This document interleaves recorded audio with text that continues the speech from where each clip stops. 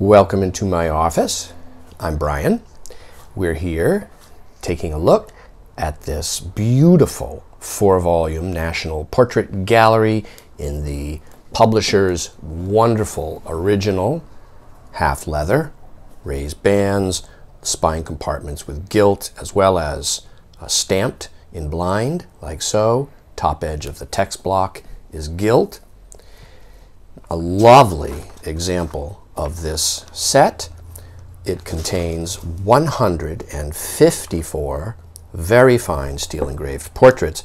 What's nice here is it's compiled and engraved in part by James Longacre, who was one of the earliest and a significant chief engraver at the United States Mint.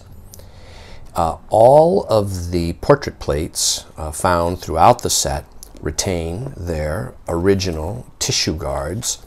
The set is very tight and sound. It's really, in my opinion, an exceptionally preserved example. It was issued in a variety of bindings, and this is a beautiful one. Here's Washington Irving. Nice early date as well, 1834. Just really fine quality of the highest caliber.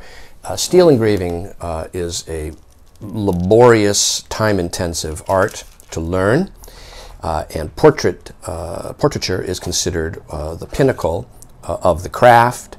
And to do portraits well with nuance like this, only a handful of people ever really master this. And here we have just a spectacular, really, example. Look at this, yes. These are really nice portraits, and they're just as fresh as when they were printed. The set appears to have sat on a shelf, almost untouched, for 100 and, well, almost 80 years.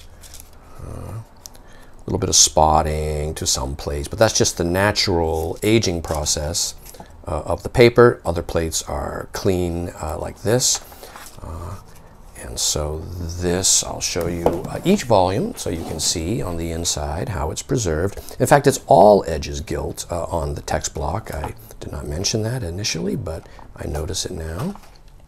James Monroe, look at that. It's just a fantastic portrait. So well rendered. It's almost banknote level of engraving. Yeah.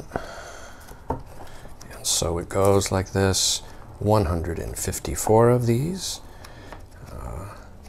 And so we go like that. In the final volume here, look at this. Just really pleasing earlier owner's bookplate there.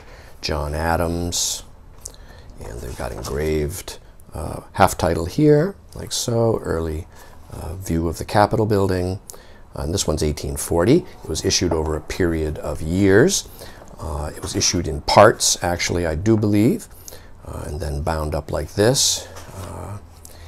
And so, if this set interests you, it is available now online from me, Brian DeMambro.